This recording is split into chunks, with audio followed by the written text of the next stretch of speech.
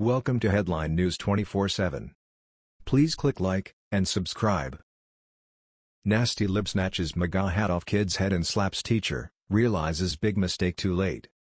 According to the Gateway pundit, unhinged far-left student Jo-Ann Butler snatched a MAGA hat off a fellow student's head in class and then slapped her teacher. Jo-Ann says a MAGA hat is a racist and hateful symbol. She is now charged with battery. CBS Local reported. A Union Mine High School student is facing battery charges after an altercation in her classroom over a Donald Trump Make America Great Again campaign hat. Cellphone video shows some of the tension inside this high school classroom. The teacher is seen trying to subdue fired-up 17-year-old senior Jo-Ann Butler after she became enraged at a classmate for wearing the Make America Great Again hat. She grabbed the hat off his head. "That's a racist and hateful symbol," Butler said. She is now facing 2 counts of battery, one against her classmate and one against her teacher, who deputies say she slapped, as he escorted her from the room.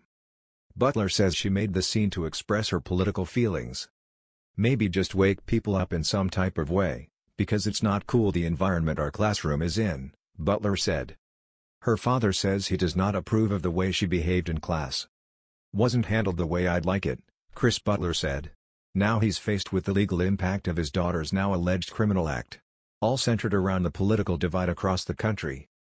"I don't agree with grabbing someone's hat and verbally talking to them in that way," Chris Butler said. "But as far as the issue being brought up, maybe this is something that needs to be brought up." The El Dorado Union High School District's clothing policy does allow students to wear political symbols.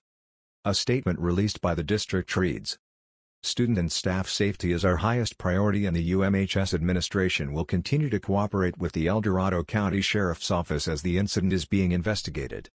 Besides her arrest, Jo-Ann Butler has been suspended from school for a week. The El Dorado County District Attorney will likely decide later this week whether she will be formally charged.